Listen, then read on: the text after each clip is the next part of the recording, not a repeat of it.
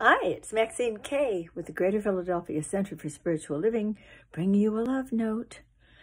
I am happy to be with you. It's late in the evening, but I always like to have one of us chat with you before the day is over. And I promise Reverend Mike will be back as soon as he can. Sometimes we say, or we hear someone say, gee, it's been a really good day. Or, hey, this has been a bad day. You know what? Days are simply days. It's not that it's good or it's bad. It's our experience of it, of course. Now, we may have some problems during a day, or we may have some wonderful, exciting happenings during the day, but the day itself is just the day. Frankly, this has been a day of challenges for us.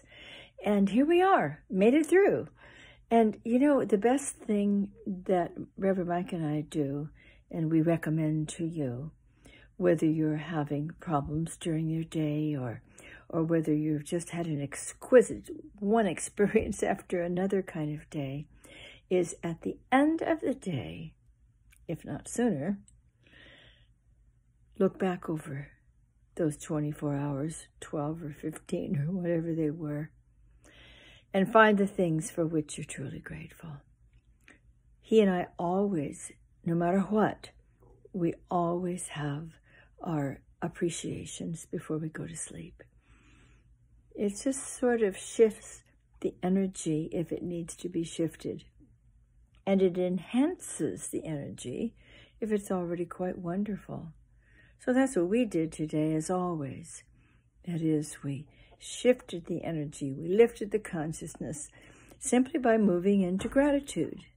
And as we did, everything began to take on a bit of a glow, a different perspective.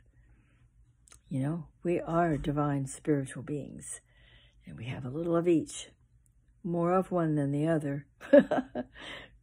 We are divine. You and I were created from that one marvelous, intelligent, loving, powerful, peaceful presence. And as we remember who we are, we just let our humanness be okay too. Okay.